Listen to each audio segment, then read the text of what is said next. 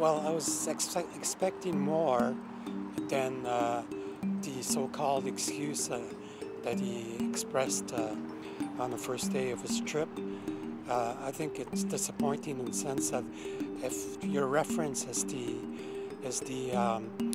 Truth and Reconciliation Commission, and in particular Call to Action 58, there are three elements in Call to Action 58. First, an apology on behalf of the church and the church's role in residential schools.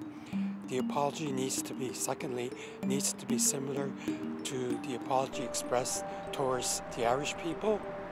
And thirdly, that he had to do it in the year following the publication of the TRC report.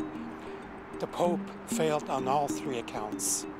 He apologized on behalf of certain members, or a few members, or numerous members of the church, not on behalf of the institution, the Catholic Church. That is a problem. That is not what the TRC in Call to Action 58 has called for. So that's a problem right there. Everybody accepted the TRC report.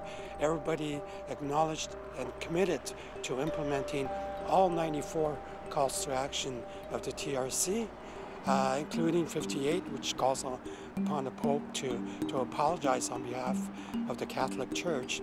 He did not do so. So it's a problem. It remains a problem. He has a couple more days to rectify the situation and come up with a full and complete, comprehensive apology towards especially the residential students that attended Catholic residential schools.